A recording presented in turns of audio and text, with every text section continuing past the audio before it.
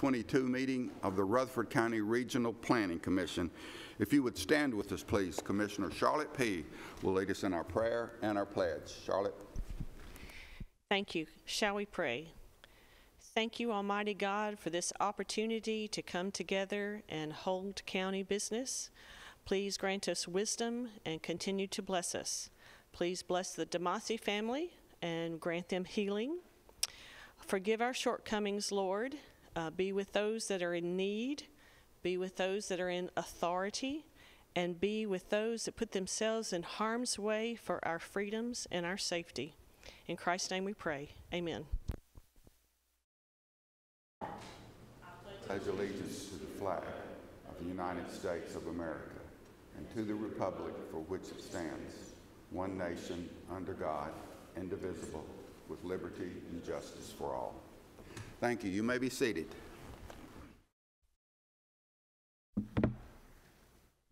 Call the roll, please, Gail. Jim Averwater. Pettis Reed. Here. Mike Cush. Present. Lee Bogle. Here. Charlotte P. Here. Rhonda Allen. David Jones. Here. Craig Lynch. Here. Chip Pinion. Marvin Whitworth. Jeff Phillips. Here. We have a quorum. Thank you, Gail. This time I'll call on our Vice Chair Pettis Reed for the reading of the minutes from our July 25th and August 8th meeting. Pettis. Mr. Chairman, I have gone over both these sets of meetings from July 25th and August 8th. I find no problems. I move they be approved. We have a motion and a second to approve the minutes from our July 25th and August 8th meeting. All those in favor of that motion to approve, please say aye. Any opposition? Motion to approve carries. Thank you. We have one item that's been withdrawn today, and that's item 6A2, Rosewood Retreat, item number 22-2052. You have any comments on that, Doug? Yes, sir. Thank you. The reason we're pulling this off the agenda is, as a preliminary plan, it requires a will serve letter from CUD and Middle Tennessee Electric. As of this morning, we did not have those unless the applicant is here and happens to have them with them, which I don't think is the case. We'll remove this off the agenda until we receive it. Very good. Thank you, Doug. How are you feeling, by the way?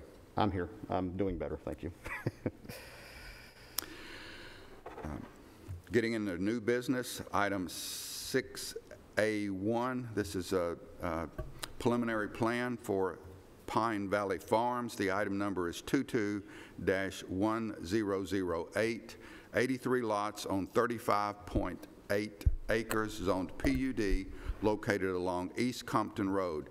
MHW Investment Partners is the applicant. Doug? Yes, sir. Thank you. This property was rezoned back to Planned Development PUD back in May of 2020. It was originally called Kings Mill Estates. This plan appears to be consistent with the approved concept plan. There were a little bit of lot shifting, especially in the kind of toward the back where lots 43 through 54 are located. That was really to better accommodate the open space. They didn't lose any open space. Actually, the way they shifted the lots made a lot more sense. So we considered that a minor deviation from the approved plan that was presented in the pattern book, so not a real big issue there. This item was originally considered by the Planning Commission back in June of this year. It was deferred at that time due to the drainage concerns that are present with this subdivision. Those concerns are still there. I'm going to turn this over to Mike to let him make some introductory comments, and I believe the design engineer is here to make some additional comments on that as well. Good. Let me make a quick comment. There are those in the audience that are here to about this particular topic. Mike is going to go over the drainage situation, so you guys pay attention, and then if you still have questions, I'll recognize you to make a comment, okay? Thank you. Thank you, Chairman Phillips. This item was deferred from, I believe, the end of June 25th, or 8th, sorry, to June 28th Planning Commission meeting due to drainage concerns. And the design engineer, Matt Taylor with SEC, is here, and he will go over what they are proposing. But there is a large drainage basin, essentially, and I'll turn on quad maps. There approximately 675-ish acres that drains all the way over from the quarry on Twin Oaks through the edge of this property and then out on the northern part of this property crossing Compton. And from there, it goes through some farmland and crosses Vinson Road a little bit farther to the northeast. So with that drainage concern, we felt that we needed to have the design team look into this a little bit more, come up with a plan that we feel that won't impact the neighbors, and if any way could improve the situation, hopefully that they can help improve the situation. But with this large drainage basin, we are concerned about people downstream, obviously, but also upstream. So that is where we were with the last plan. And if you will allow Chairman Phillips to allow Matt Taylor to come up and talk about this, he can go over their proposed plan. Absolutely. Mr. Taylor?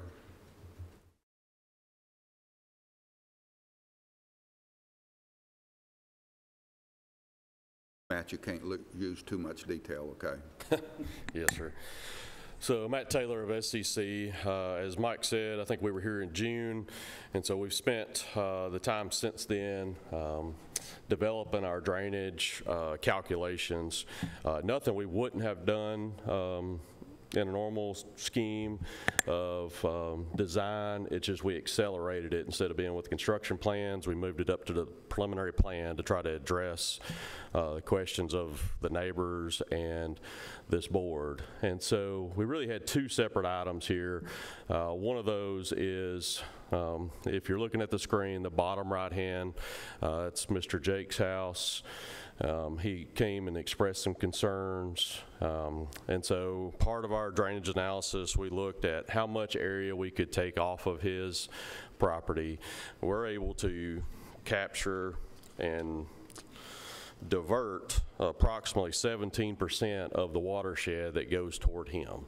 The majority of the watershed does not run through our property, and so we can't physically affect that. But what we could affect, we diverted into a on-site detention pond, and it will release away from him.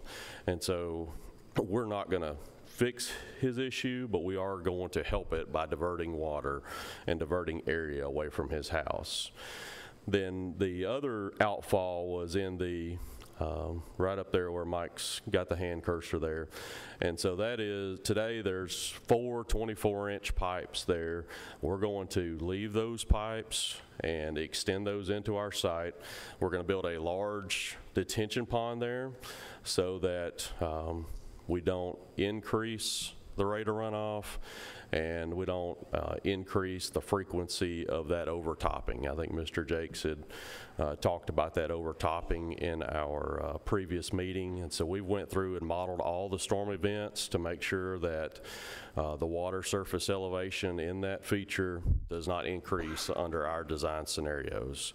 And so that will not only protect the downstream, that also protects the upstream neighbors because it's not increasing the water surface. In addition to that, working with Mike, we're going to over-excavate the pond approximately 4 feet lower than the bottom, so it will hold extra water, especially on the less or the more frequent storm events. So that'll be kind of a belts and suspenders approach. We've also went ahead and set minimum pad elevations for the lots inside of our subdivision so that they do not experience an issue. So again, all this is things we normally would have done with Mike just after this meeting, but we went ahead and accelerated those. And so we've met with Mike and Sheila on a couple of different occasions to work to go over the calculations and tweak them at their request. Well, let me add something to that. So what we asked them to do is to model this drainage basin. So this area with these 4 24-inch culverts essentially creates a detention area already. So it's holding back water right now.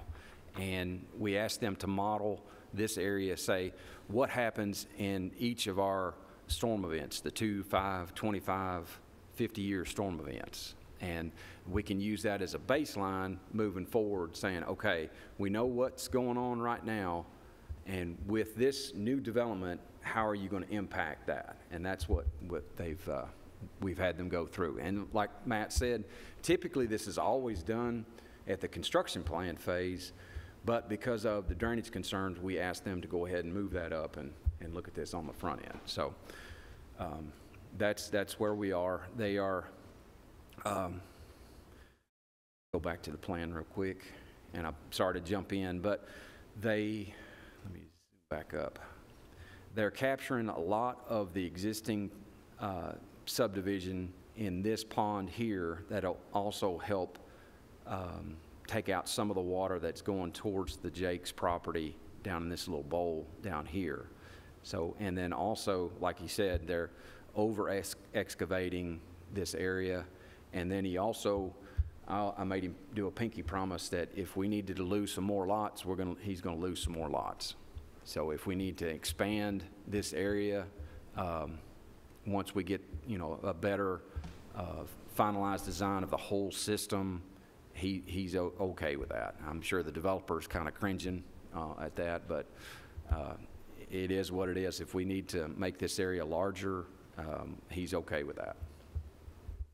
Thank you, Mike. This might be a good point to allow a couple of residents to speak, and there were a couple that came up and talked to me. Mr. Hawkins, do you have questions after hearing this? Not at this time. Very good, thank you. And Mr. Vincent, Billy Vincent, do you still have questions at this time?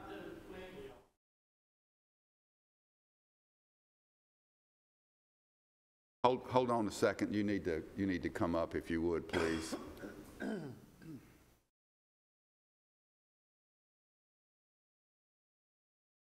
Take your time.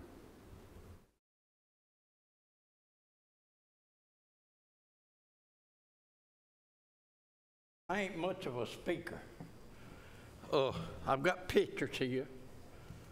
I'm 84 years old.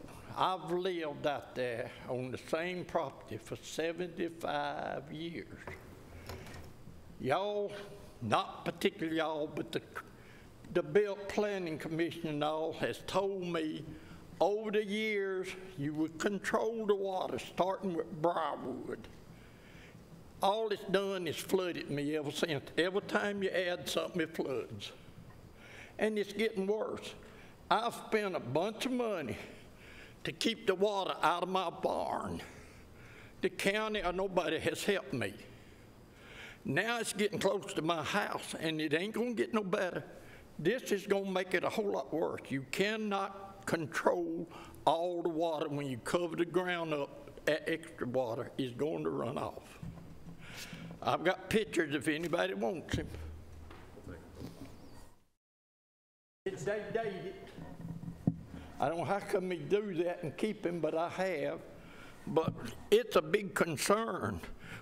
Every time anybody knows if you cover a square foot of ground up, it will not soak up water. And you look at all the housing. Now this goes back years ago. I can't find the records.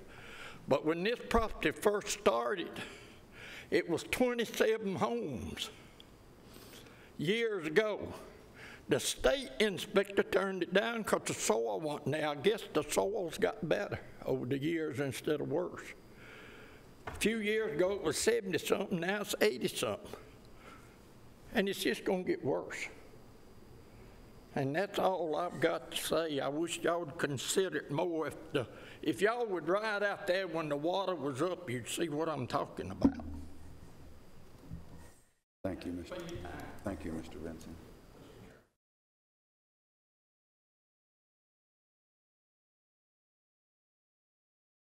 Yes. Yes, you can. If you would give us your name and address.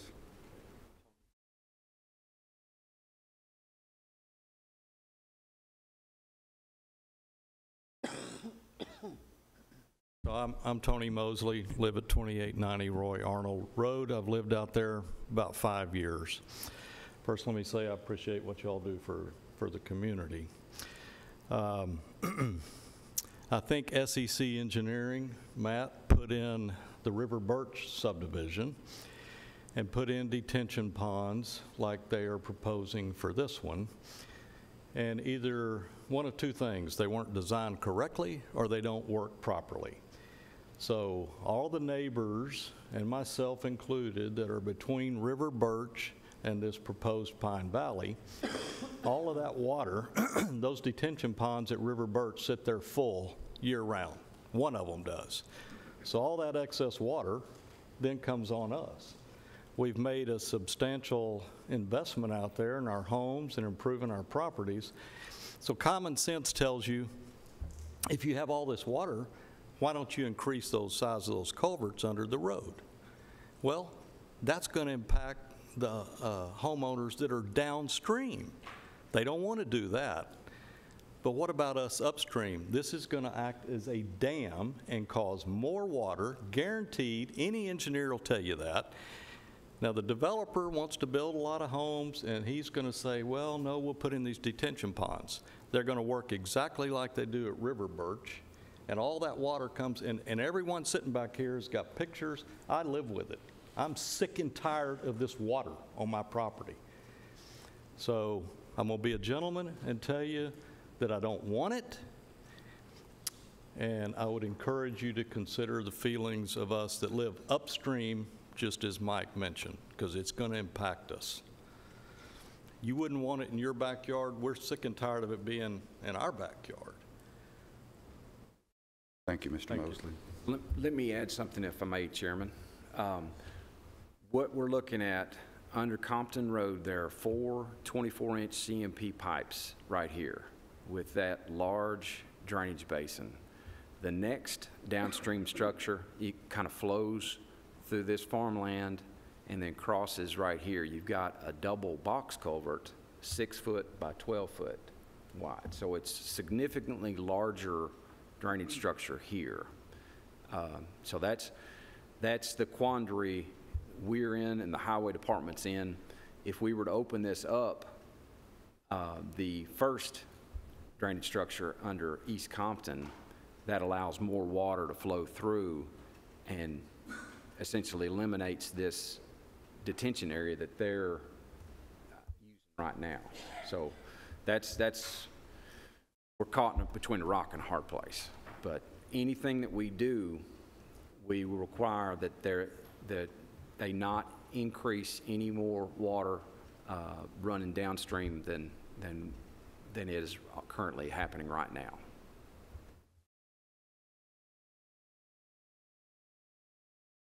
Very good. Matt, any additional comments or anything you would like to follow up on? Very good, thank you. Doug, I can try to explain what we're going through as it relates to a PUD, but I believe this piece of property was scheduled, was rezoned for a PUD back 2 years ago in 2020. Yes, sir. So if you can try to explain it a lot better than I can to people that are out here, what our job is today. Correct, thank you. Yes, the zoning of the property, as you stated, Chairman, was approved back in 2020. So the zoning of the property is pretty much a settled item at this point. I got an email from one of the surrounding neighbors that expressed some concern about not receiving notice of this meeting.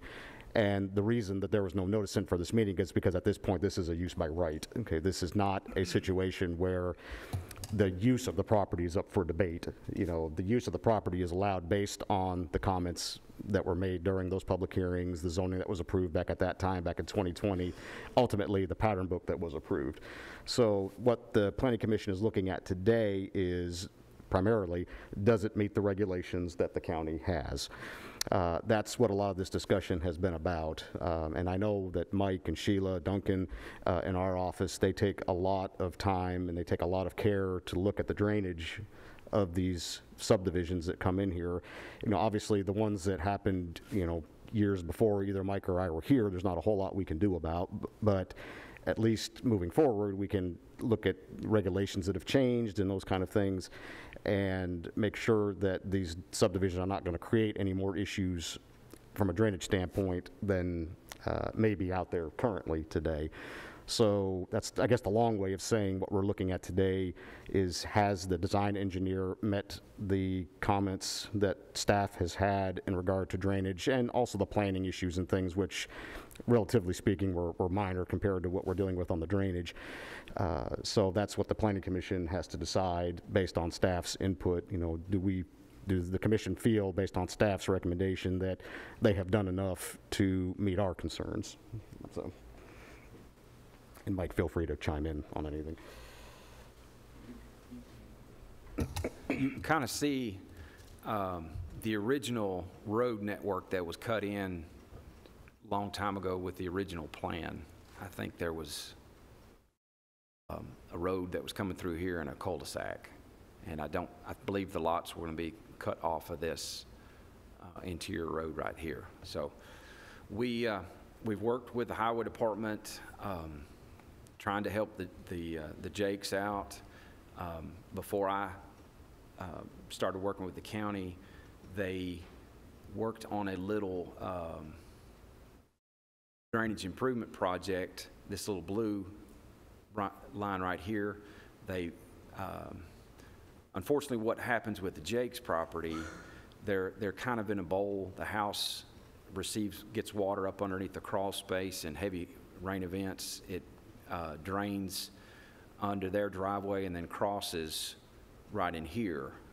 And then the highway department came out and cleaned this out, and then it kind of dumps into a sinkhole in this area.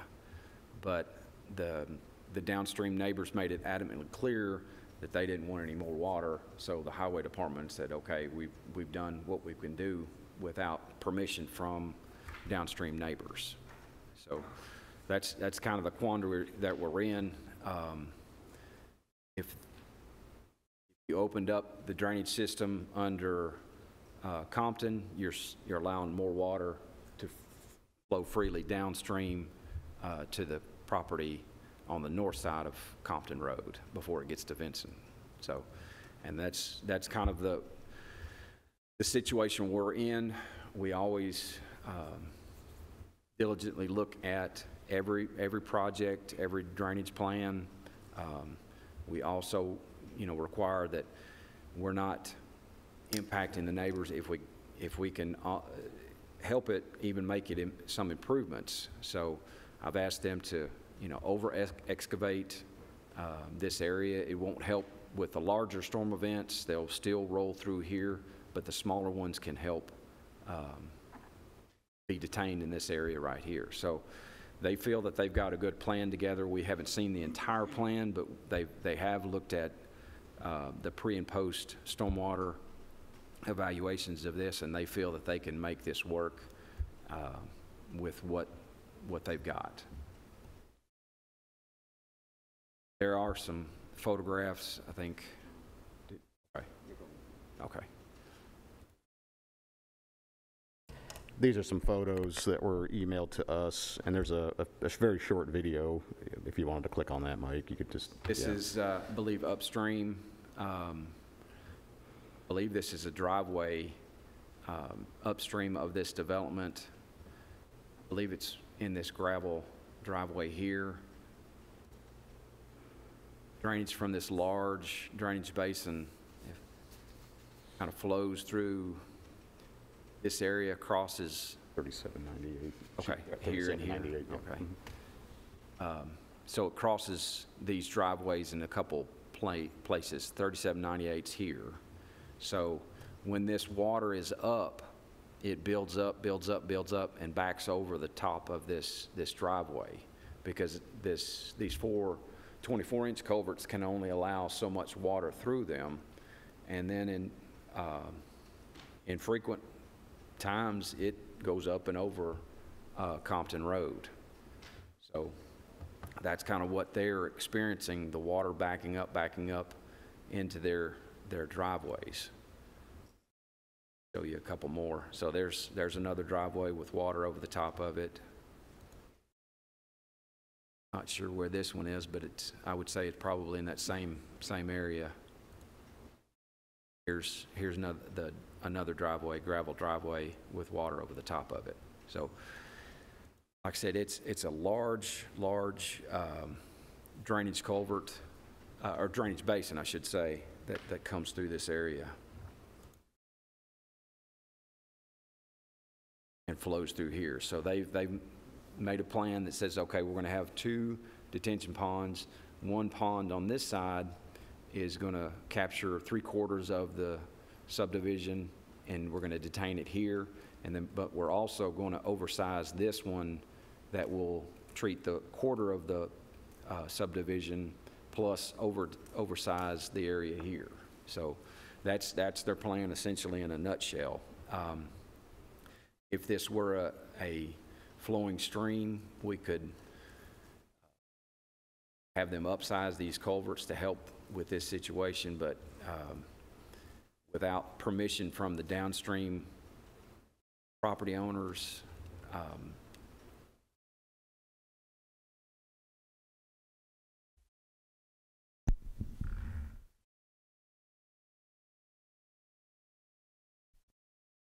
Please.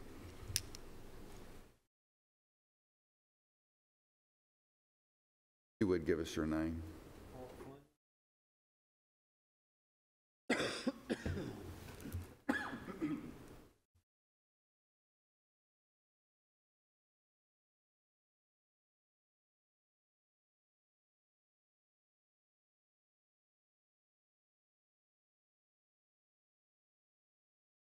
My name's Carl Flam, and like the concerns of everybody downstream, I live upstream in between the 2 subdivisions.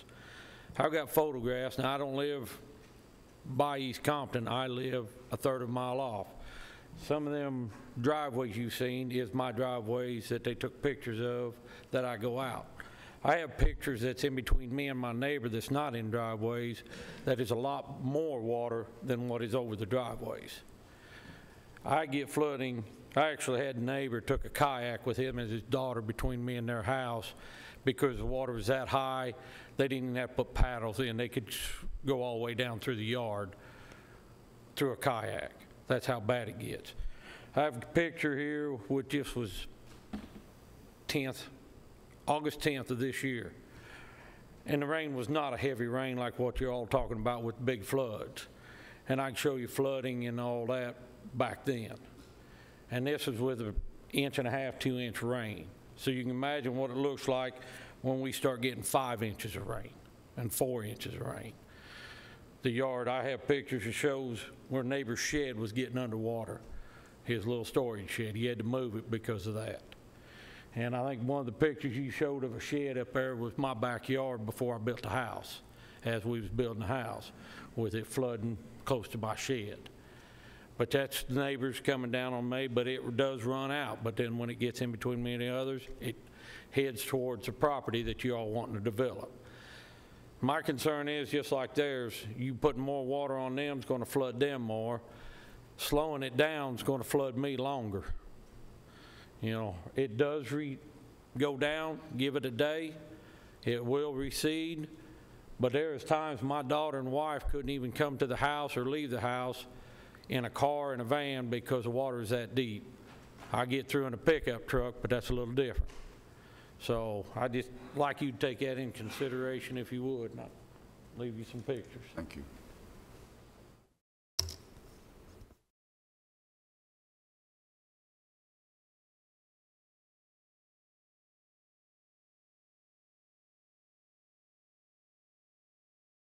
Commissioners.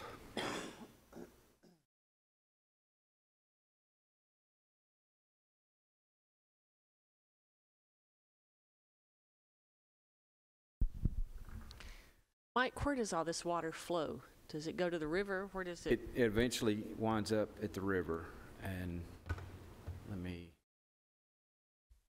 so you've got this large drainage basin that flows through the northern part of this development, crosses under Compton, crosses these farms, and Vinson Road here with that large double box culvert, and kind of meanders back and forth until it gets to the river.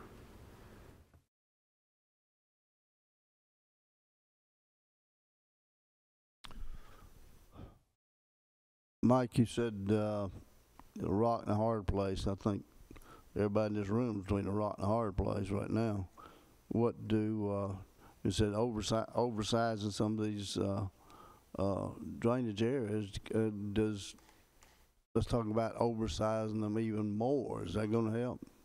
Well, it will help with the smaller. They can hold back what the extra runoff they're creating. And Matt, go ahead and come on up, and I'll let him kind of explain. But that's kind of what we asked him to do. I said, look at the ground, what it is, the runoff from this development right now, how this area is functioning as an existing detention pond, even though it wasn't designed as one. With the elevated road, that road becomes a berm, and those pipes that through it are the outlet structure of this natural detention area. So we asked them to look at that and what happens. And Matt, go ahead, I'm sorry. Yeah, so we're doing a few things. We are oversizing, we're digging deeper in the pond. We also added another pond, and we're diverting most of our site to that pond toward the south. We're going to let it capture and hold, and it releases back slowly so that some of this water some of the off-site water can get out of our system before we release our upstream pond. And so that will help in that manner. Now, the pictures for the driveways, that is purely a function of elevation, because their driveways are in approximately a 578 elevation, I believe is what I saw earlier. And the road where this overtops in front of our property is at a 579, 580. And so whenever those pipes get overwhelmed and it's overtopping, that's just math. It's going to back up. There's nothing that this property can do. You would physically have to start upsizing those culverts, raising Compton, raising their driveways to change that at all. And so this property is not, it's going to help. It's not going to fix that, but it's definitely not going to hurt. We meet and exceed the regulations for subdivision. So we can help, but we can't solve that. They could raise their driveways. That would help as much as anything. That was the gentleman that talking about upstream coming down. Yes, sir. Okay. And so we've intentionally designed this so it does not act as a dam anymore. It's designed so that it mimics today or improves from today. And so we did not want to exacerbate anything. That's exactly what we've give Mike inside these calculations is, we're going to help where we can and certainly not exacerbate anything. Any questions for Matt? I have a question for Matt. Yes, ma'am. So the neighborhood, the fellow from River Birch that he mentioned, do you ever go back and sort of do a lessons learned, sort of reevaluate? Is there anything that you would have done differently because I know sometimes topography doesn't always behave exactly like we anticipate that it will. So what happens in a situation like that where it doesn't function the way it should or was expected? Or is it, in your opinion, is it functioning the way it's supposed to? So I actually met with Mr. Mosley several months ago before this. It wasn't in regards to this project. He wanted to talk about drainage on his lot. And so I sat down with him. I think he also came and met with Sheila as well. I'm almost positive we did not design those detention ponds. I think we did section 2, which is kind of the long cul-de-sac. The others, what it looked like to me, what I shared with Mr. Mosley, I'm not very intimately, I don't know that pond very well. It looked like to me there was probably some maintenance or lack thereof that had not been performed because it's holding water like that. It was also an existing pond, like an old farm pond before that site was developed based on some old historical aerials that I found. And so I think that there's a couple of things going on there. And I don't know the 100% answer to that, but I shared with Mr. Mosley some things I thought that could help his drainage situation. I think Sheila did the same. You know, there's a possibility that he also has a natural spring on the front of some of his property as well. So there were several multiple things, a lot of parts of that conversation. So do I go back and look at things? Yes. I mean, whenever it rains, I intentionally look at our projects. You know, do I get to go look at every one every time? No, ma'am. But I do try to go and look at ponds, especially if I know they're sensitive. And we have a lot of ears and eyes in the community, so if something's not working, they let us know. We go try to figure it out. Sometimes it's maintenance, sometimes it's under construction. So there's multiple reasons why something may not be functioning like it should. And I know we've had this conversation before. I've asked you this question publicly before, which is, if you get it wrong, what does that mean to you as an engineer? So your level of confidence has to be pretty dang high for you to put your stamp on this, correct? Absolutely. And so, you know, we've been here for 40 some odd years, and we're not going anywhere.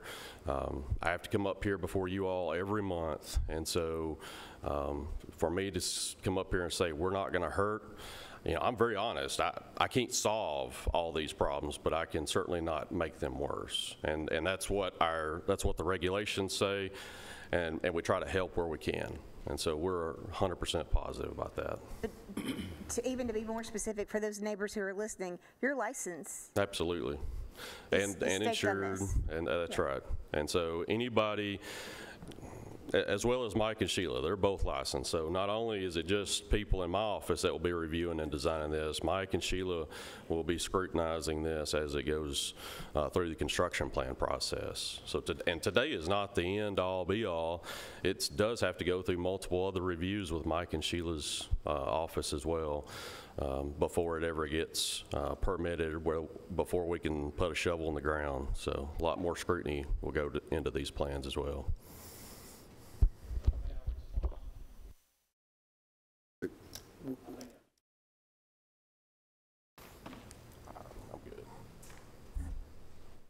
Mr. Mosley. Anything personal against Matt Taylor or SEC.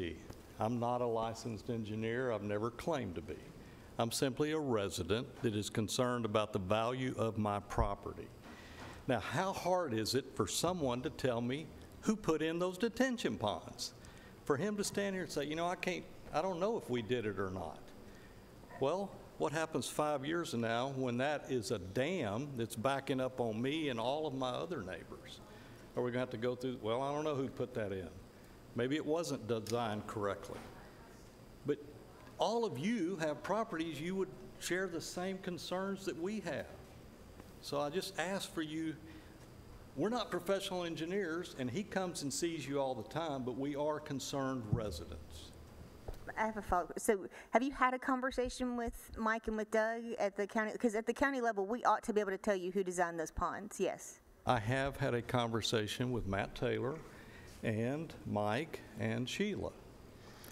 And, you know, I'm not at liberty to tell you what they told me in those private conversations, but I think they have genuine concerns as well that this may act as a dam.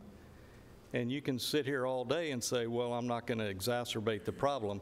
Putting 80 houses in there is going to exacerbate the problem.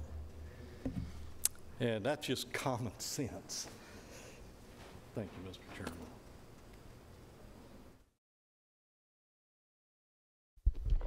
Mr. Chairman, I call a point of order, please. This is not a public comment and a back and forth session. We have some serious business to discuss here and some questions to ask of Matt Taylor. So noted, Commissioner Aberwater. I've tried to explain to you guys this is not a public hearing. We've let this thing go on. I've had a point of order, which means that no one else will be allowed to speak. And I'm going to tell you that this commission is gnashing their teeth right now to try to figure out what to do. Nick, you may not want to add anything, but if you can further explain what our job is today, and I just don't know if I could do an adequate job or not. our job is to look at this piece of property. And if it's approved, are we going to cause harm for anyone else? That's our job. The issues that you guys are having is real, and this commission feels from our heart what you're going through. But our job today, Nick, if you'll help me state that better. I think that's well said, but I'll just build off what Mr. DeMasi said earlier, and correct me if I'm wrong on the history of this, but this was already the subject of a rezoning proceeding. How long ago? A year ago or so? About 2 years. About 2 years ago, where there was public hearing, and when the determination was made by this body to approve it, then I assume considered whether this was appropriate or not use for the area. And so, being now that it is a use by right and that they have been vested in the PUD, I imagine that they can build this. The duty of this body at this hearing is to determine whether the design plan meets the criteria in the subdivision regulations. This body now is sitting more in an administrative capacity. And so as long as it is meeting the requirements of the subdivision regulations for appropriate drainage and infrastructure as it relates to the building of the site, I think that that's what this concentration needs to be on today. And so I would rely on your staff with that as well. Once again, just summarizing, our job to look at this piece of property and do our best to ensure that the plan for this piece of property is doing no additional harm for anybody else. That's a decision that we're making. And you've heard the engineers pretty much say that the plan is to contain everything that's coming off that piece of property. They've even made the statement that it should help a little bit for surrounding pieces of property. So that's a decision that we've got to make. Does it meet our standards? So that's where we are. Right. And if I may add, Chairman, that again, this has to go through our construction plan review. I am the county engineer, but also the chief worrywart in the county. So I worry greatly about this as if I lived upstream or downstream. So I would not want this impacting anybody around. So they've looked at the pre-development rate of runoff. Compton overtops the road frequently. They believe they can hold back their additional runoff, that they're not increasing the rate of runoff and raising the water that overtops Compton Road right now. So they're doing everything they can, and they've also assured me that if we find that in the construction plan review that we need some more area, they're going to lose some lots. They are going to lose some lots if they need to. So it's a long drawn out process. If we could upsize Compton and allow the water to flow, you've helped the people upstream, but then you're sending more water downstream. So we're kind of caught between a rock and a hard place, and we're just doing the best we can on this property here. So that's where we're standing. Mr. Chair, I have a question for either Mr. Hughes or Mr. Taylor, maybe perhaps both of them would want to address it. And I'm thinking about sinkholes, inflows or outflows. Do you have any evidence of that sort of thing? Yes. I can pull up another map. On this property, there does appear to be one sinkhole. We've not heard of any outflows on this property. I think that Mr. Hughes had shared with me that somebody had said downstream of us, I think directly across the street from Mr. Jakes, I don't remember that property owner's name, they had reported water coming out of their sinkhole at times, but nothing like that here. This is a map of the dye tracings in the area that the city and county have done over time. There is not mapped traces, dye traces in this area, but that's not to say that there aren't some in this area. So that's another facet that we have to contend with all the time is if, you know, are we changing the underground flow as well? So much of this area, much of the county actually is in a sinkhole watershed. And I'm not sure if this area is or not. I believe it flows to the East Fork of the river, so it eventually gets there. But I don't believe, there are sinkholes, there are springs, and based on neighbors' experiences, I believe there's one up close to Compton up here in this area, from what we've been told.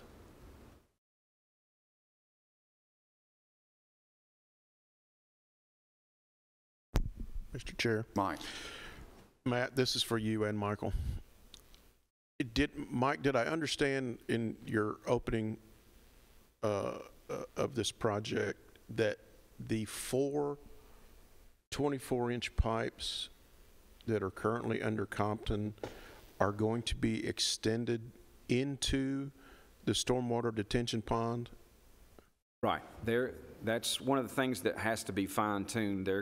They're going to tie to those culverts and extend those in. So where they're trying to mimic what's happening now. Okay. So in other words, then the flow, the rainwater that comes into the detention pond on that, I guess that's north, in lot 75, that open space on the master plan, that water that will drain to that detention pond from the site and from upstream from the neighbors, how does that water crest? You know, if it's a detention pond, it's going to have a berm around it, right? How does that water crest and flow into the pond? I can. Yeah. Is there an outlet? Is there an inlet pipe through the detention? No, sir. We're not going to berm up the north side. So that we're describing that as a detention pond up there because we're going to wind up excavating below the bottom of those pipes to create that additional storage.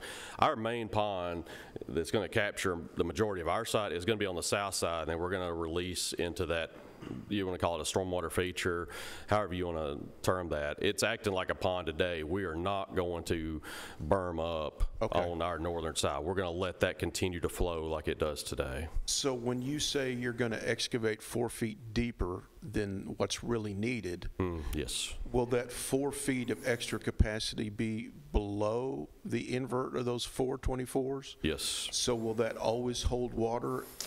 So and by evaporation, I don't think it will, because today that area does not hold water all the time, and some of that area has already been excavated.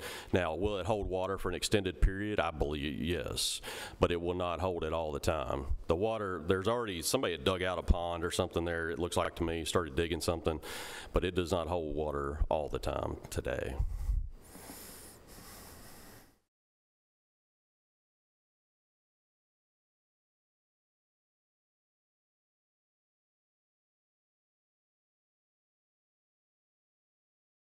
Other questions? Mike, do you have the 2010 flood maps and the property around it that the first gentleman mentioned, that's where the ponds are not working? Was that developed at the time of 2010? Was that already there? The subdivision, River Birch, I believe it was.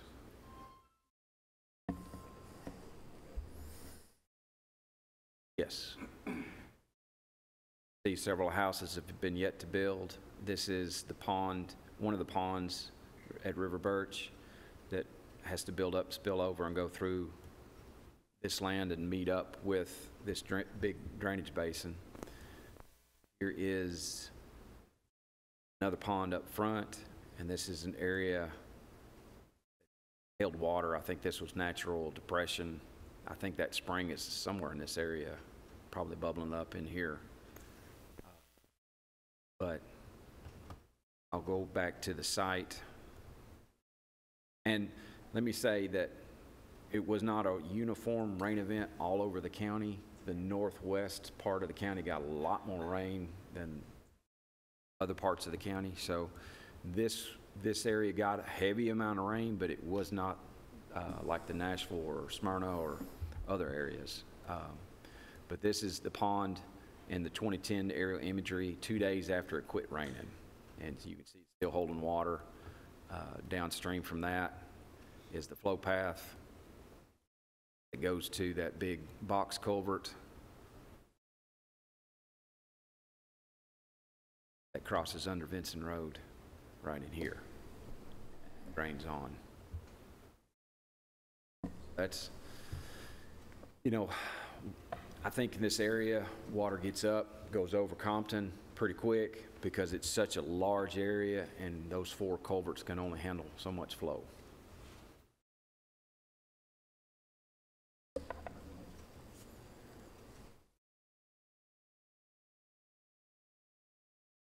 Other questions?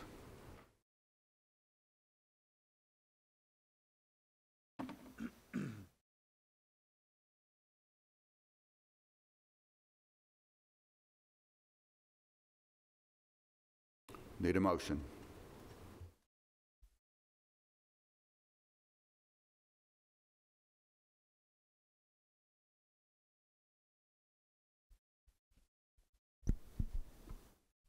Mr. Chair, I think my concern is going to be, what if we do nothing? What about maintaining the status quo? It doesn't appear that that's working too well. This project does appear to meet all the regulations that we've established, and the big one, of course, right now is don't make it any worse. And if there's anything you can do to make it better, make it better. And I think SCC's got a pretty good track record of that. Therefore, I'll make a motion to approve.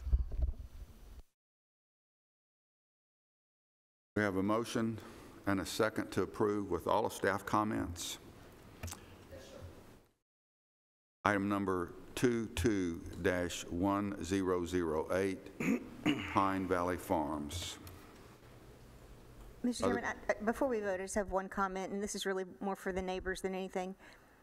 It's always the challenge of this planning commission to balance all property owners' rights. So the struggle is when a lot of folks come in, usually everybody's a little bit right. So, but the responsibility on this particular applicant is not to fix the problems that currently exist. It's to be able to develop their property and not exacerbate issues or cause new problems. So that's the challenge, and that's where we're kind of stuck between the rock and the hard place. We're not denying current issues exist, but we can't prove, and it's not been proven to us, that this is going to make it worse. And based on conversation with staff and with the applicant, it does seem to meet all of our regulations. So that's where we're at when we cast this vote. Thank you, Commissioner Allen. Any other questions, any other comments? Once again, we have a motion and a second to approve item 22-1008. All those in favor of the motion to approve, please say aye. Aye. Opposition? Motion to approve carries. Thank you. Item 6A2 has been withdrawn. Item 6B, we have one item that's been submitted for final plat approval, 6B1. The item number is 22-2059, 2105 Kingwood Lane Subdivision. 3 lots on 6.05 acres zoned RM, located along Kingwood Lane. Hensley Group is the applicant. Doug? Yes, sir. Thank you. The applicant would like to divide this property into 3 lots. Lot 1 will contain an existing house. Lots 2 and 3 will be for new homes. All lots will have adequate road frontage. When you look at the plat, you can see that the flag lots for lots 2 and 3, there's a cross-access easement between both of those, so it looks like they're going to be sharing a driveway, which is fine. Most of our comments have been addressed. Really, the only one outstanding at this point, and it's not one that I think necessarily needs to be deferred for this, but I don't recall that we ever received a fire hydrant determination from CUD on this one from the applicant. If it turns out that a fire hydrant cannot be handled at this property, then it'll have to be There's not one within 1,000 feet based on shown on the plat, but if it can support it, they just put it in. If not, then you may see this again, asking for a waiver, at which point they would have to, this be a 3-lot subdivision, they'd have to do sprinklers for the last 2 lots. But beyond that issue, the plat itself is in good order. So with that, if you have any questions, we'll be happy to answer them. Recommendation? Approval. It's in good shape. Comments? Yes, sir.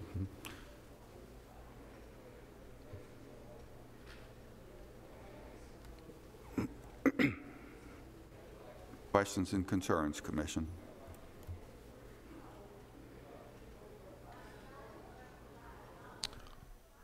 Meets all the requirements?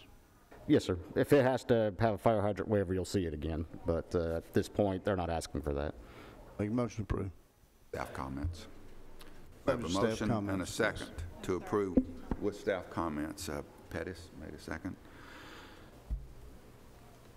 Once again, motion and a second to approve item 22-2059, Kingwood Lane subdivision. Any other questions or comments? Craig made the motion with comments, and Pettis made the second. All those in favor of the motion to approve, please say aye. Any opposition? Motion to approve carries. Thank you. Item 6C, we have one item that's been submitted for site plan approval. 6C1, the item number is 22-3018, FJB Lot 2, construction of 18,000 square foot general retail trade facility on 3.97 acres, zone CS, located along Lebanon Pike, Highway 231. FJB Limited is the applicant. Doug? Yes, sir. Thank you. As you stated, the applicant's proposing to construct a building on this property for retail trade uses. We did have several comments on the plan. What you're seeing here, the most up-to-date plan, pretty much addresses things from the planning and zoning standpoint. There are still a couple of outstanding comments on the landscaping plan and the photometric plan. We can work those out with the applicant prior to any building permits being issued. A lot of it just goes back, especially the photometric plan, goes back to readability of the plan. It's just difficult to interpret. There was some issues regarding the parking in the rear of the building. You can see there's some loading areas back there. And then you see some regular parking spaces back in that area as well. One of our concerns was the fact that, well, how usable are those spots in the back going to be if there's trucks loading at those spaces? Can those spaces even be used at that point? The applicant was talking about making that possibly a one-way access, which I think would help with that. But a lot of the issues also go back to some of the drainage on the site. With that, I'll turn that over to Mike to elaborate on further. Okay. Yeah, we had a few outstanding issues that we need to work out with the design team. I'll get to the plan. There is a large existing concrete flume, and I can pull it up on the map and show you. This is the property right here south of Hedge Apple off of Highway Lebanon Pike.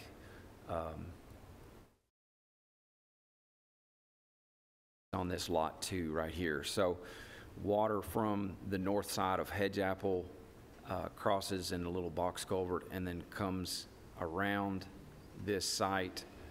There's already an existing pad that was constructed many years ago, and this concrete flume goes around it. They're proposing to build the building right up here. This is if you remember the chief, or is it O'Reilly? O'Reilly Auto Parts store right here that was pretty new. So they're going to put their building in here. There is a 3-lane section. They're going to bring their driveway off of this 3-lane section, so that's why it kind of meanders down.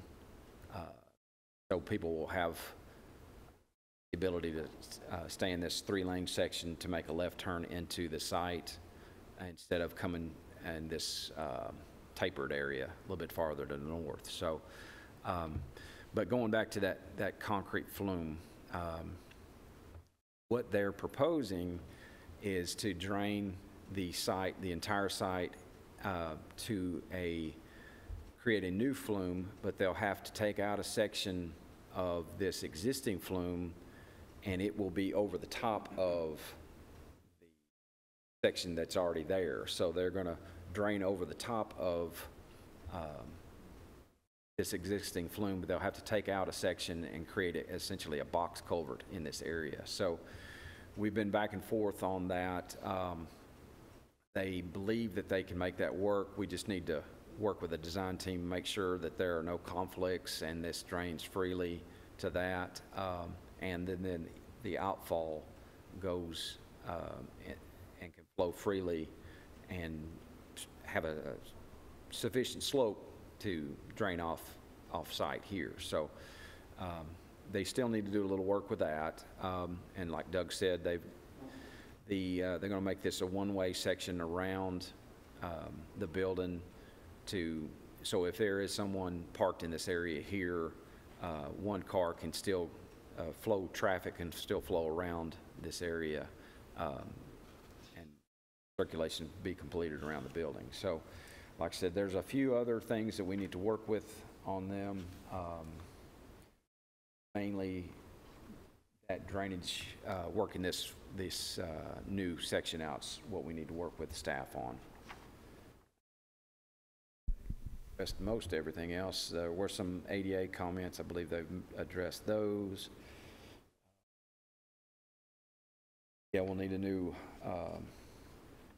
erosion prevention sediment control plan.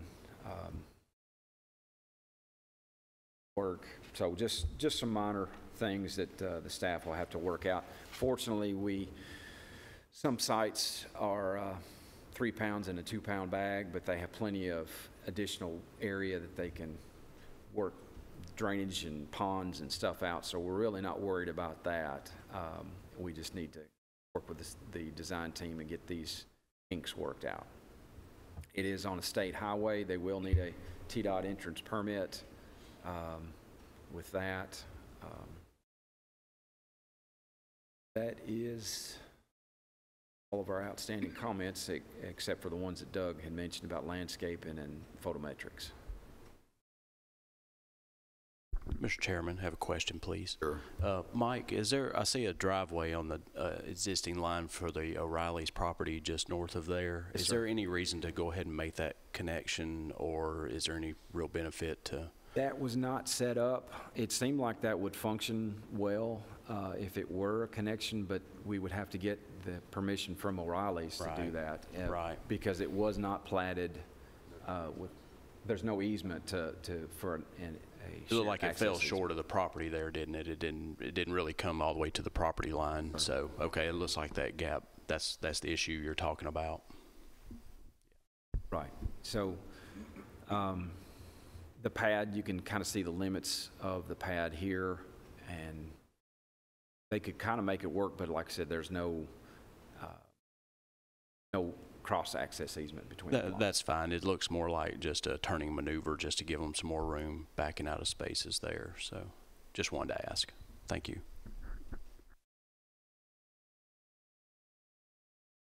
Questions? Mike? Mike, is that you call it a concrete flume? Is that just a paved ditch, or Yes, is it really a 3-sided open? It is. No, it has 3 sides. And So it's like a box culvert with no top. Yes. Right. I'll kind of zoom into that and show you on pictometry.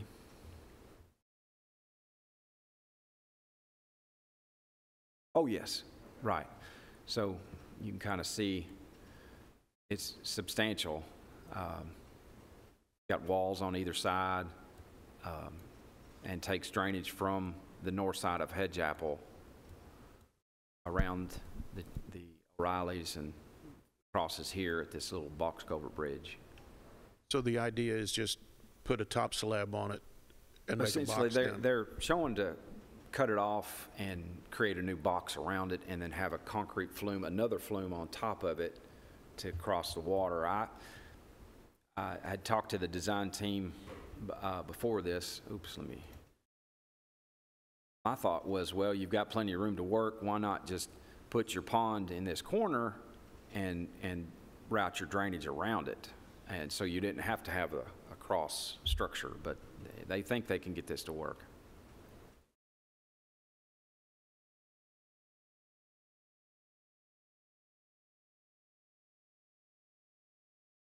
Gerald with Huddleston Steel Engineering, design engineer for this. That flume carries off-site water today, and it's a three-sided structure, poured in place concrete, so it carries all the off-site water. So what we've got is our site on one side of this flume, our detention on the other.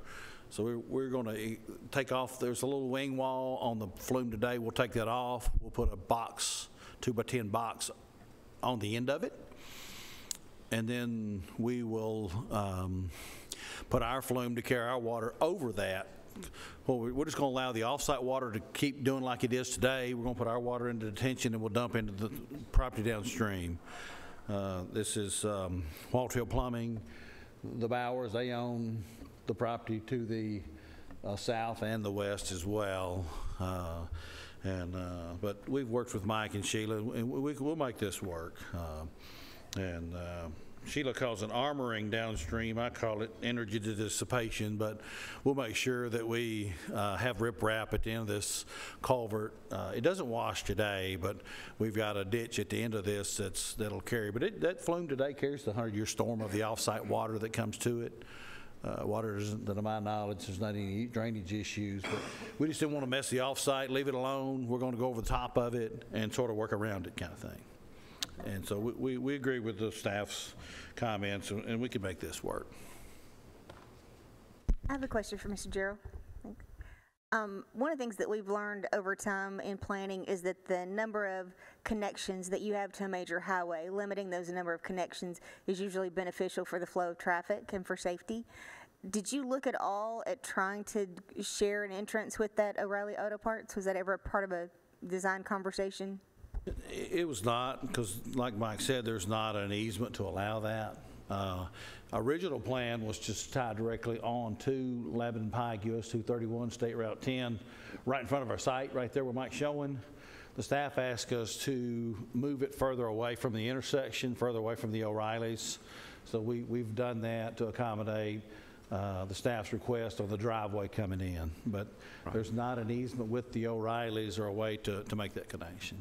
And that gives them a little storage area to make these left turn lane turns into the site. And they don't have to cross over this tapered area, the wedge right here. So when I'm going to pick up my Spooky's Pizza a little bit farther up, there's no turn lane, and I wish there was. So thank you.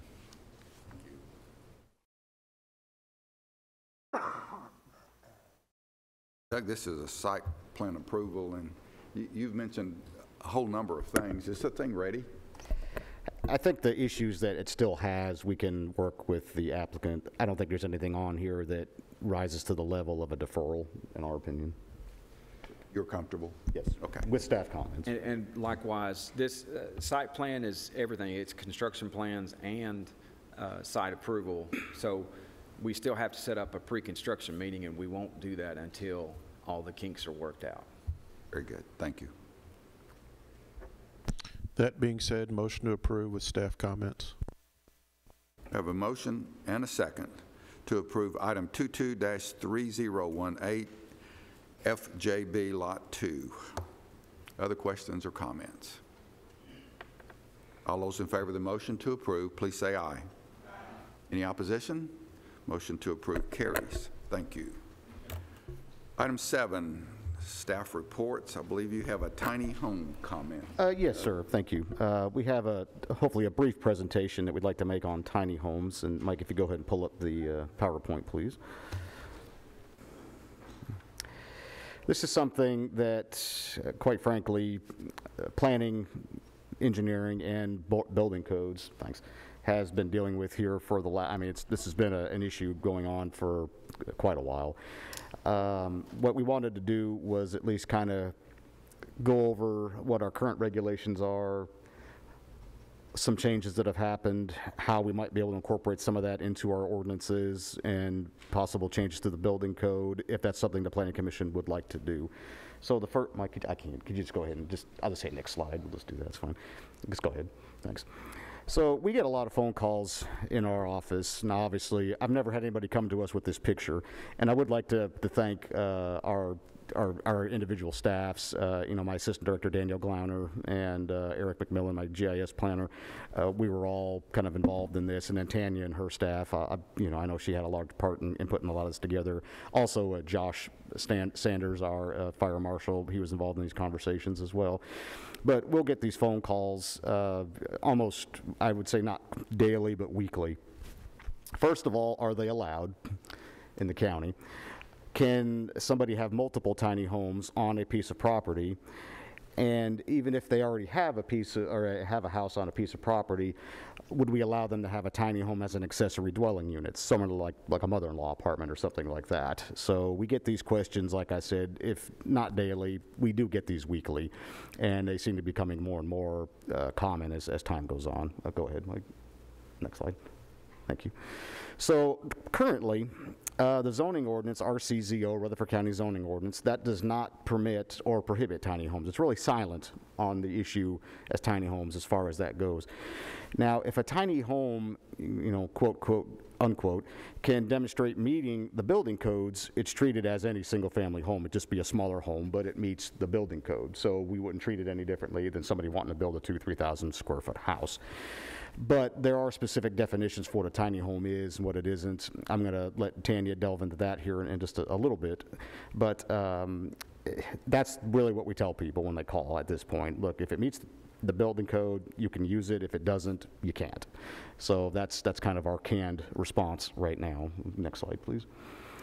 So talking about the building code, Tanya, I think you're up for these next few slides, so I'll go ahead and turn it over to you.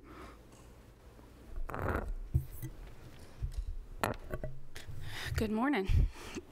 So Doug is correct in that we do get calls on a regular basis, quite frequently, on whether tiny homes are permitted in Rutherford County, and currently they're not. What we do tell them is you can build a small house as long as you meet all the building codes. You can build it as small as you can possibly build it and still meet all the building codes. However, recently, and probably in the last couple of years, we are getting an increase on the zoning enforcement side of building codes. We do have, we see a lot of people occupying RVs on a piece of property that's owned by a parent or a friend or something. We also see a whole lot of the storage buildings, the ready removables that you see on the side of the road for sale. These manufacturers are convincing citizens that they can move these to their home and modify them, or stick a kitchen in there, put a bathroom in there, and use them as a home. So we're seeing a lot of those as well.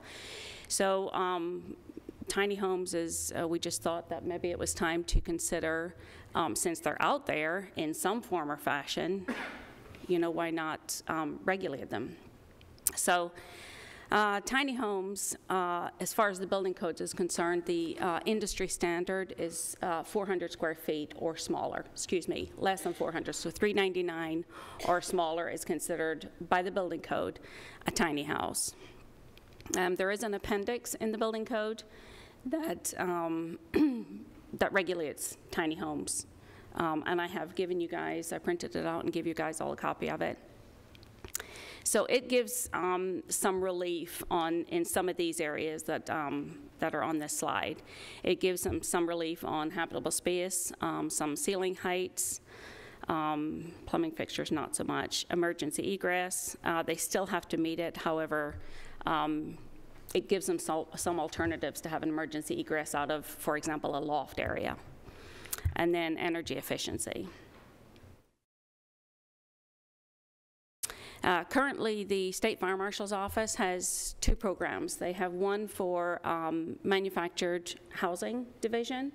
That is where the manufactured home is constructed in a factory and regulated by HUD.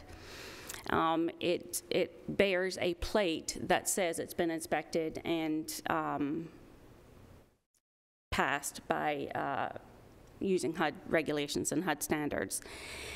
The other side of that is the modular home division. And the modular home division covers a home that is not a manufactured home. So for example, if a home is built in a factory in sections and then delivered to the site and put together on site like a jigsaw puzzle, like wall sections and floor sections and that kind of stuff. That is a modular home. A modular home is a home that comes in pieces, but it's not on a chassis. It has to be set up and constructed on a permanent foundation.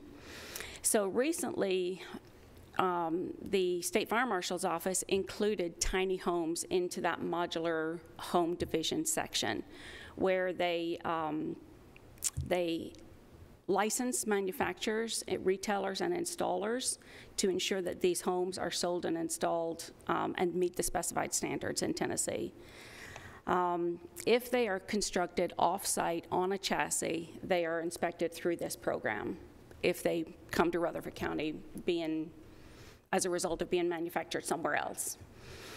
The State Fire Marshal's office certifies inspectors to go out, third-party inspectors to go out there and inspect them, and they too have a plate on them that says that they were inspected using the State Fire Marshal's office modular home program. That was just some of the reasons why they have that program. It's developed to allow the construction, inspection, and use of tiny homes for permanent use. It ensures consistent and safe manufactured tiny homes. The inspections of the units built off-site are very similar to those that are built on-site on a permanent foundation.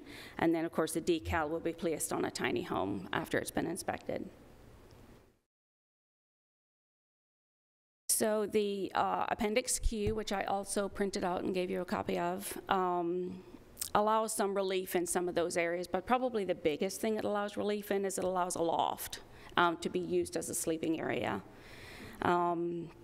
So it covers ceiling heights, lofts, stairways, access to that loft area, and emergency egress out of that loft area. So Appendix Q would be covered if someone would choose to build a tiny home on a permanent foundation in Rutherford County from scratch. We would use the Appendix Q regulations to inspect that as we would a normal home. If it's built off-site on a chassis, it would be inspected by the State Fire Marshal's office through their modular home program, and we would look for the decal when it's permitted and placed in Rutherford County.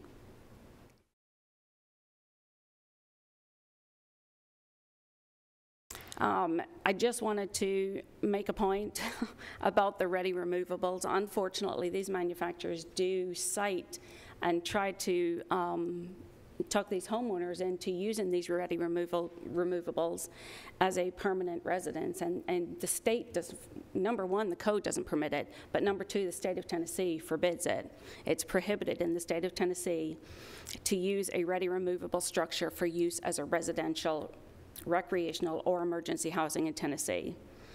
They may be equipped with electrical and used for a workspace, so you can use them as a hobby shop or a workshop or an office or a craft room or something similar, but that's as far as it goes.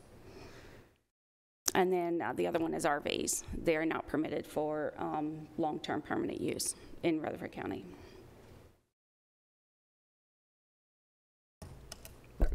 Thanks, Tanya. So along with the building code, if this is something that we would pursue, we'd also need to make some possible changes to the county zoning ordinance. These next two slides are similar information. The next slide goes into a little bit more detail. For one, we would have to define what they are. We would probably use the same definitions that we find in Appendix Q. It's already in the building code. There's no sense in reinventing the wheel. We would also look at our land use activity table, which is one of the appendices in our zoning ordinance. What our thought right now, at least, is we would treat these the same as we would treat a single-wide mobile home. Right now, they're a use by right on properties that are 5 acres or larger. It's just a single-family home. We wouldn't treat them any differently. Or if it's less than 5 acres, we would allow them by special exception to the Board of Zoning Appeals. We would probably develop some standards, use specific standards in Section 1103 specific to these kind of structures. And then also we could allow them as accessory dwelling units, similar to what we would do with a single-wide mobile home. Again, right now we do allow single-wides to be an ADU, accessory dwelling unit, but they do have to get special exception approval from the Board of Zoning Appeals. So Mike, if you go to the next slide. This is just again, this is really the same information here, just in more of a text form. So that's kind of what we're thinking right now. So go ahead and move on to the next one. Now, some other considerations, and I'm not saying this is something that needs to be worked out on the front end when it comes to tiny homes, but these are other issues that once we open the door, these are going to be questions that are going to start coming out. So go ahead. First of all, do we want to allow for tiny home communities? We don't have any here in Rutherford County that I'm aware of, at least, being in one of the municipalities or in the unincorporated area, but it'd be similar to, say, a mobile home park. Is this something that we'd like to make some zoning provisions for? Of course, that goes back, a lot of the same issues with a mobile home park would be here, you know, septic issues, access, drainage, I mean, the whole kit and caboodle would be there. Go ahead. And should tiny homes be allowed to be used for transient accommodations? Quite frankly, some of the phone calls that we get are for people who want to have property. They want to put either one or multiple of these units on there, and they want to rent them out as Airbnb, you know, short-term rentals kind of things. Kind of what I see happening with these regulations is once we kind of get some regulations in place for tiny homes, the next project we're going to want to tackle are short-term rentals. Because, again, that's something, along with the tiny homes, that we get phone calls about almost weekly. And, you know, similar, our ordinance right now is silent on it. And for a while, we didn't think we were going to really have to worry too much about it because it just seemed like it was never going to become as big of an issue as it is. But there's a lot of reasons behind the fact that we're seeing and getting more and more of these phone calls each and every day for people that just want to, you know, put up new units, rent them out on property, et cetera, et cetera. So these are some things, again, don't necessarily have to have an answer to when we even come up with the original regulations if we decide to move forward with tiny homes, but this is something that we're going to have to deal with on the horizon. Go ahead. And that's pretty much the extent of the conversation that we have right now. We wanted to open up for discussion amongst the commissioners and any questions that you may have. Is this a direction you would like to go? Do you like the direction we're talking about right now as far as how we would regulate tiny homes, similar to what we do for single-wide mobile homes? And just some of your thoughts on this. So with that, I'll be happy to answer your questions. Tanya, those little mini barns that you see up and down the highway that people's got them for sale, is that what you said the state of Tennessee would not allow someone to reside in? That is correct. That is considered a ready removable, and that is prohibited in the state of Tennessee to be used as permanent housing. Okay, if you put it on a footer? No, you can't use them at all. Really? Not as permanent housing. You could use it as a workspace. You can put electric to it. They will not allow it to be used as a residence, as a permanent residence. Dug a footer and did all that, and still won't allow it. But if I went out there with a hammer and a bunch of lumber and built one just like it, that's not a movable, I could do that. Correct. Okay. Yeah, but those ready removables are not constructed to meet the minimum code. Some modifications would have to, even if they were allowed, some modifications would have to be done to them, and it would be more cost effective or cheaper to just start from scratch and build it yourself than it would be to purchase one and then modify it.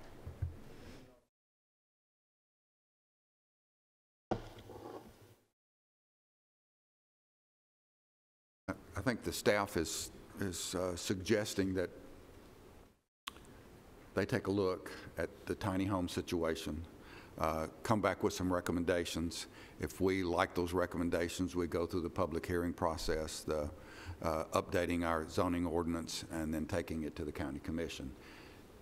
That's the direction that I would prefer us to go. Anybody have a different one than that? Mike? Chairman, I have seen in other cities some really pretty and interesting tiny home communities.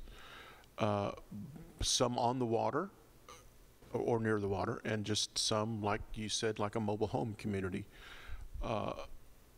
Very quaint, very pretty, very well kept. So I would certainly lean towards further discussion about that potential.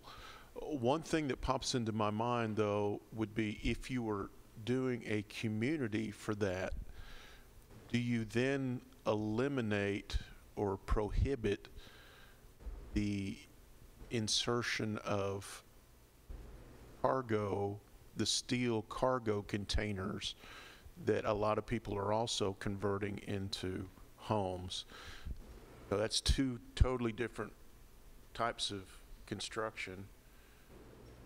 I've seen both, and you can make both look very cool, but to put one type in mixed in with another, I think would degrade the beauty and aesthetics of what we think of as a tiny home. So that may have to be considered. I actually drove by a apartment complex in Nashville the other day that is made entirely of cargo containers, stacked. It's like 3 stories, and it's really cool looking, but they're made out of storage containers. But that's something to think about. So I would be in favor of at least starting with a community. I'm not sure about VRBO or the rental thing. Right, and that's, like I said, that's going to be a larger discussion because that goes way beyond just the tiny home. It's going to be an aspect of that. This will at least give us a starting point to start kind of diving into those discussions because, yeah, there's a lot of nuances to that. Sounds like Commissioner Cush is wanting to put his mother-in-law in a container to me.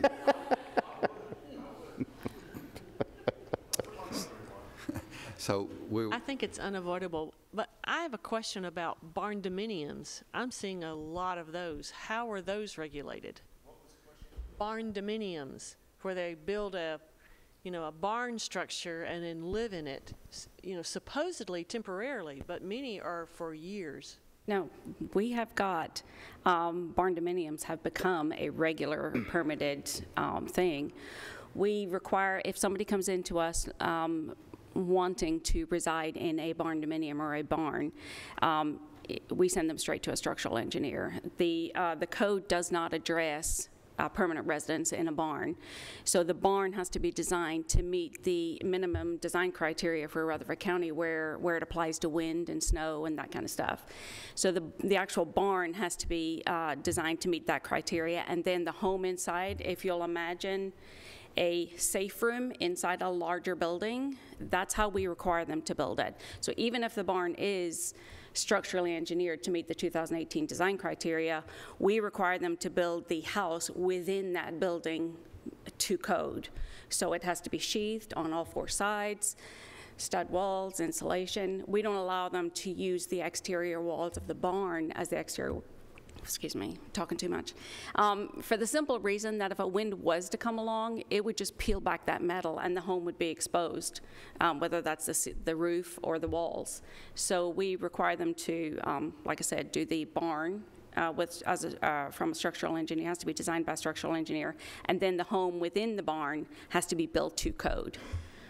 And I'll add in, as far as from a zoning standpoint, we don't treat it any differently than we would somebody building a single-family unit with a garage.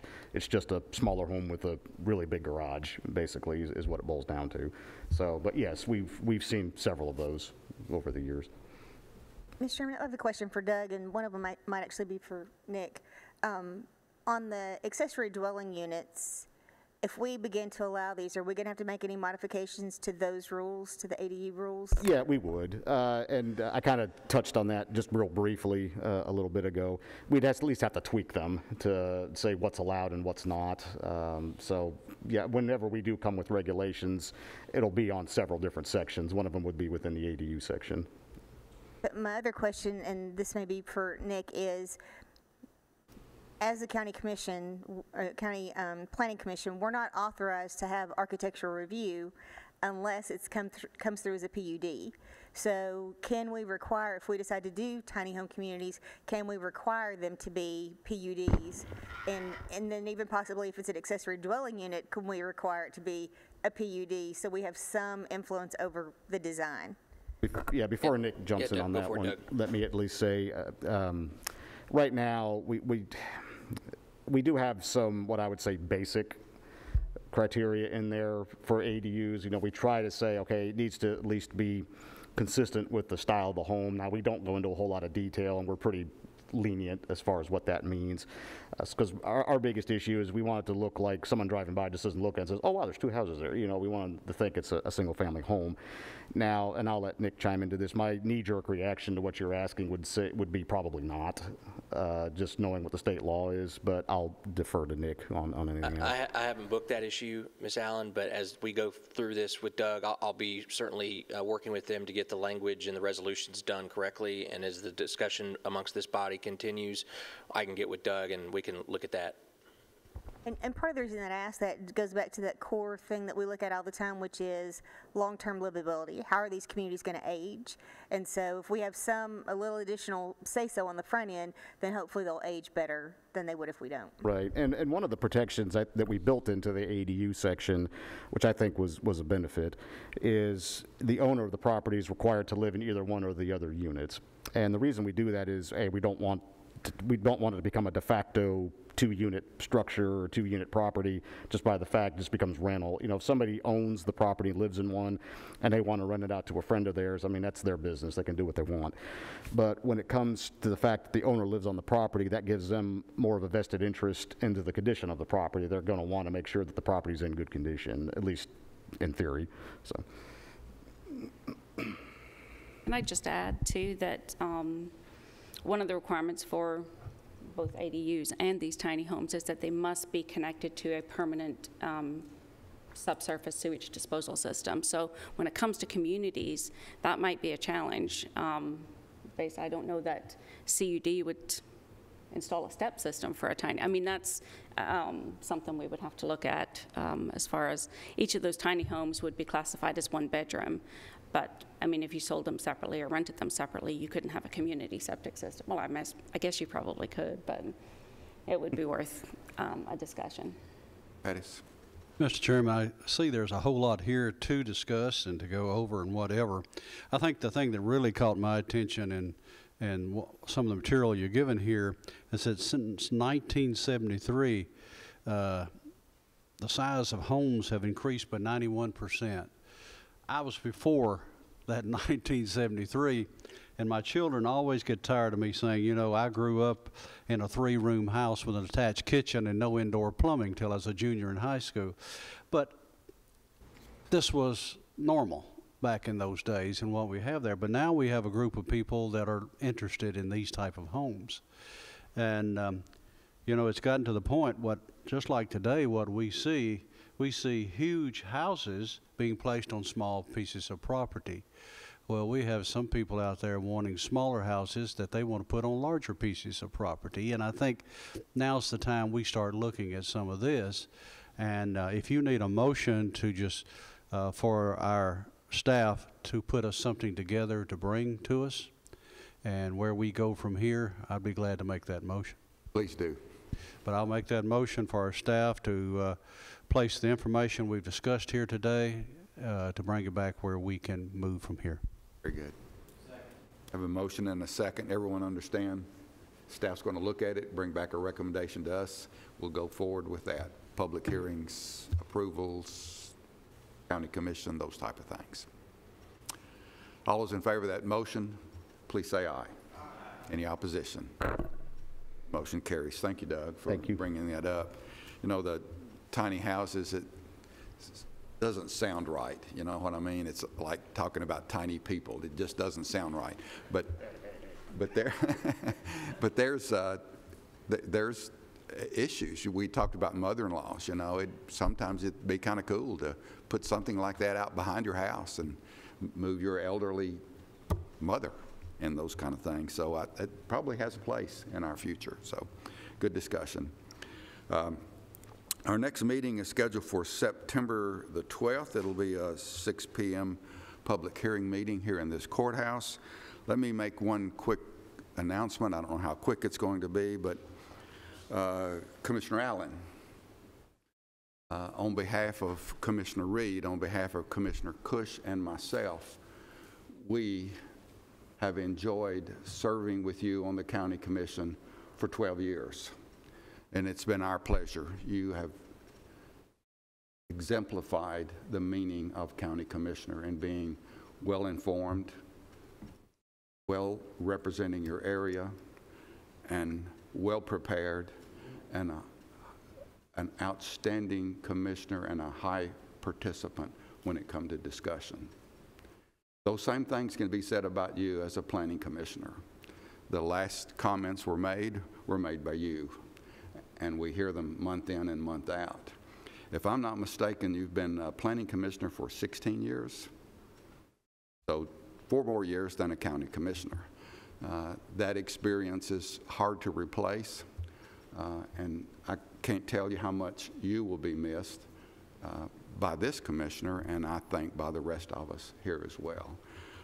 And without trying to mush it up anymore, I can't tell you how much we appreciate your service to this county. Thank you, and we wish you well.